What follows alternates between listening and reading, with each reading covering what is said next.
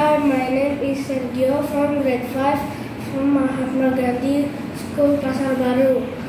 Today I'm gonna tell you a story. The title is The Elephant and Friends. A lone elephant walking through the forest looking for friends. She soon saw a monkey and asked, "Will you be my friends, monkey?" The monkey replied, You cannot be my friends.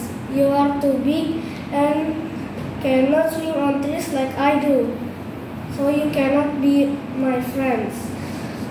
Deflated, the elephant continued until she met a cross-stumbled rabbit and quickly asked, "Will you be my friends, rabbit?"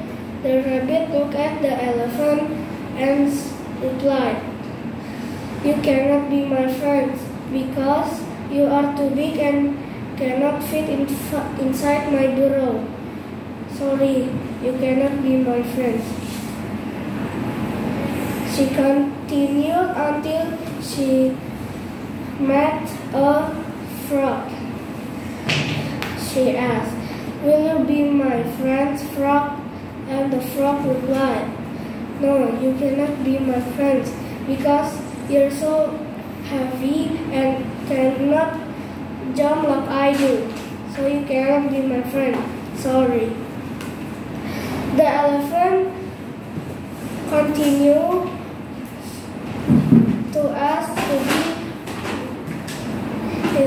his friend and received a same reply. The following day, the elephant saw all the animals run in fear. She quickly stopped a bear and asked, "What is just happening, bear?" And the bear replied, "The tiger is chasing all the small animals and wants to eat them." The elephant wants to help all the animals in the jungle.